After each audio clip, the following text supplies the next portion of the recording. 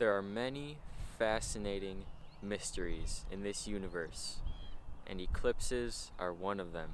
Wishing you all happiness, clarity, and freedom today. We are literally on top of the world right now. Check this out. Check how high up I am. We're out here on the mountaintop talking about eclipses. And as a matter of fact, we are in eclipse season. That is right, ladies and gentlemen, we are in eclipse season, and this is such a great, magical time to be alive on this planet.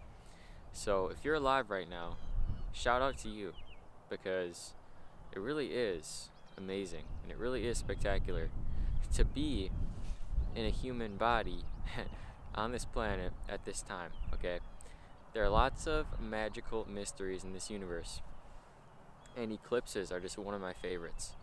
Okay, what's more mysterious than the light getting shut out in the middle of the day, right? That's crazy. But if you don't know, an eclipse is when the sun and the moon are kind of in direct alignment with the earth in the middle. Usually, okay, if this is earth, the moon is usually like up here and the sun's here. But with an eclipse, it's a straight line. So they're all, the sun, the earth, and the moon are all in direct alignment. And on April 30th, 2022, we have a solar eclipse in the sign of Taurus. A new moon solar eclipse in the sign of Taurus. So a solar eclipse is when we have the earth right here, and then the moon is here, and then the sun is here. So the moon is closer to the sun than the earth is. So we got that solar eclipse, new moon going on in Taurus. So in this video, I'm just going to be talking about which zodiac signs are being pinged by this major eclipse going on, what you can do about it, what to expect from these energies. I'm also going to be talking about the other zodiac signs that are pinged, like the planets that are being pinged from this eclipse, okay? So buckle up, stay tuned. Let's talk about which zodiac signs are going to be most heavily affected by this eclipse, okay? If you are an Aquarius, if you are a Leo, if you are a Scorpio, or if you are a Taurus, put your seatbelt on, okay? Put your seatbelt on right now, because I'm telling you, you are going to be in for a wild ride. And matter of fact, you actually have been going on a wild ride for a long time now. Okay, ever since Saturn entered Aquarius, this fixed cross has been pinged. So if you are a heavy fixed sign person, like I said, Scorpio, a lot of planets in Scorpio, Taurus, especially those two for the eclipse, because that's the actual eclipse axis right now. But Aquarius, Leo, Scorpio, and Taurus, okay? These are the four fixed signs, Scorpio being fixed water, Taurus being fixed earth, Aquarius being fixed air, and Leo being fixed fire. Okay, these are the fixed signs. So if you have a lot of planets in these signs, buckle up, put the seatbelt on. There's going to be a lot of energies affecting you during this time. Okay, a lot of energies are going to be coming in and affecting you during this time.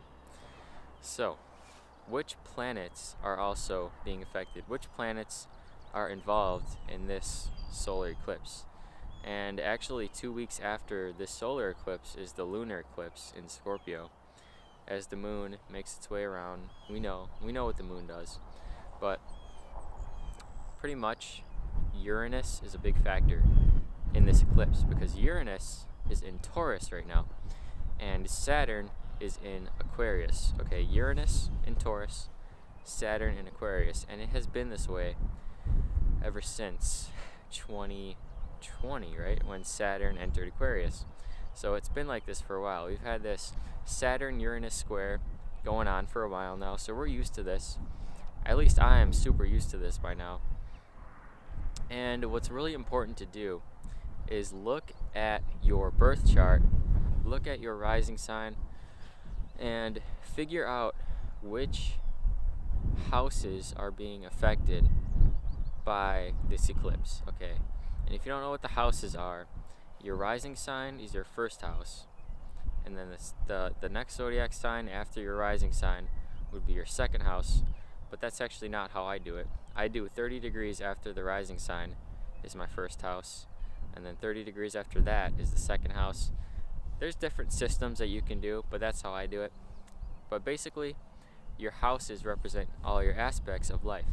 First house is you. Second house is related to your belongings or possessions, income. I'm not going to go through the houses, but basically my second house is being pinged in Taurus because I'm Pisces rising at 27 degrees of Pisces. So yeah, my income, my financial stability, my possessions, food, those kind of things, these basic things that we have in life, it's being shook up right now with Saturn squaring this house in my 11th house. And I also talked about this before, but the Saturn transit through my 11th house is showing me that you need to choose the right people to be around. Okay, a lot of people disappeared from my life in 2020. A lot of people disappeared from my life. I kind of became a loner. I don't really have any friends. I made a video on that. Go check it out. I don't have any friends. Go check that out. But yeah, my 11th house and second house is being pinged from this eclipse. So check out your birth chart. Check out which houses are being pinged by this eclipse, and you will be set. You will be ready to go. But overall, houses aside, planets aside, all these things aside, eclipse season is just a highly mysterious, highly energetic time period on planet Earth. And it has been long debated in the astrological community, the astronomical community, whether or not eclipses are a positive or a negative occurrence, right? Is it a highly positive thing? Is it a highly negative thing? We don't really know. And in my opinion, it is not either one. It is not good nor bad. It is literally the yin and the yang. The yin and the yang, right? The lunar eclipse with the full moon and the solar eclipse with the new moon, yin and yang. It all makes perfect sense.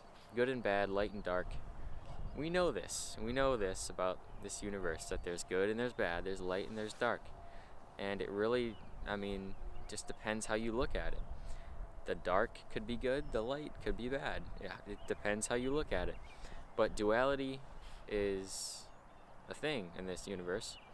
And I'm actually learning a lot about duality and polarity right now, and how, yes, polarity and duality are necessary. These are necessary things. Polarity is a necessary thing. Without polarity, the Earth wouldn't spin, We have the North and South poles, but at the same time, it's really just how you look at it, right? Everything really is one. We are all really one. Yin and yang, just one together. But polarity is necessary for some reason. I'm not really sure. It's complicated. But that's going pretty deep. But eclipse season is always a highly energetic time. You are going to be having certain feelings about certain things. And oftentimes it lines up with the houses, the astrological houses, and your life. But overall, it's just going to be a high energy. You're going to have things coming up. It's going to be a big time in your life, especially if like I said, especially if you are a heavy fixed sign person. I have 4 planets in Aquarius, and I have 1 planet in Leo, and those are all my fixed sign placements. I also have Pisces rising, and Saturn in Gemini, Mars and Pluto in Sagittarius, Moon in Virgo, so I got a lot of mutable as well. Mutable and fixed is what I am. So this is going to be pinging my chart, the fixed section mainly, But what else was I going to say? We have a lot of sextiles aspecting this eclipse, okay? In Pisces, to be exact. In Pisces, we have Jupiter, Neptune, Venus, and Mars, all sextile to Taurus, where the Sun and the Moon are, or will be, on April 30th, obviously, and Uranus as well. And, by the way, forgot to mention, what makes an eclipse is that the nodes of the moon are by the sun. Okay, the nodes of the moon are by the sun, which means that when the moon hits those nodes with the sun, it's in that exact alignment. It's going to be completely dark out during the day with that solar eclipse, depending on where you are. So the north node is in Taurus and the south node is in Scorpio, and the nodes are very key because they are kind of like activators. They kind of enhance things. I'm not too sure about the nodes and what they all mean, but I know they are important. And the north node is what in this life we are supposed to kind of move towards, right? We're supposed to move towards the north node and achieve these certain things, or not achieve, but just kind of move in this direction in life, in this life at least. And the south node is said to be your past life, what you did in your past life that you are familiar with, things that are familiar. You've already been there and done that, so it's time to move on to the opposite sign, because they're always exactly opposite, and it's time to move in this direction rather than the direction we were at in the past life. Obviously no one knows this for sure, but that is just the story of the nodes, what goes on with the nodes. So with this eclipse season overall, what you want to do is just brace yourself. Just understand that there is going to be a lot of energy going on, and I've already been feeling a lot of the energy going on. I don't know if you've been feeling it, but just the past month even has been crazy. Has been super crazy. The past 6 months have been crazy. The past 3 years have been crazy. But it's all really just escalating, all this energy, because there's so much change going on. There's so much change going on, and this is forcing us to change ourselves. There's so much energy coming in that is forcing us to change the way we live, change the things we do every day, the things we eat, the way we think. There's so much change going on, and it's all just going to be activated again by this eclipse. So buckle up, prepare yourself, brace yourself for lots of feelings to come up within you. They could be hard feelings, they could be blissful feelings. You never know. But just be aware, be prepared, and know that there is going to be things that will probably come up in your life. You're going to have feelings, emotions, all these things. You're going to feel great 1 second, and the next second you're going to feel like crap. It's all just how it is. It's the way it is. And just understand that there is so much change going on this planet, and it really is an exciting time to be alive. Overall, it is an exciting time to be alive. Okay, everything else aside, it is exciting because change is exciting and movement is exciting. That's why we're here. We're here to experience. We're here to experience the change, to experience all the energy, and to grow and to evolve and to look back with gratitude and appreciation on our journey. Just to experience the journey. Simple as that. So, this was kind of all over the place, I know, but I just wanted to talk about the eclipses. I wanted to talk about what to prepare for, how to prepare, what to expect from these eclipses, or from the solar eclipse in particular, but also mainly with the solar eclipse. This side of the eclipse is going to be about more of a fresh, new energy. Obviously, new moon in Taurus, we know, is about starting things, starting new things. We have this fresh, new energy coming in, so expect that as well. Good time to set intentions. Check out my community post about Taurus, where I set my Taurus intentions. But it is a good time to kind of adopt new mindsets, start new things, start new intentions, as it always is with the new moons, right? So that's like usual with new moons. So thank you all so much for watching. I love all of you guys. You are all wonderful and appreciated, spectacular. And I want you to like the video, subscribe, comment, and stay tuned for the next one.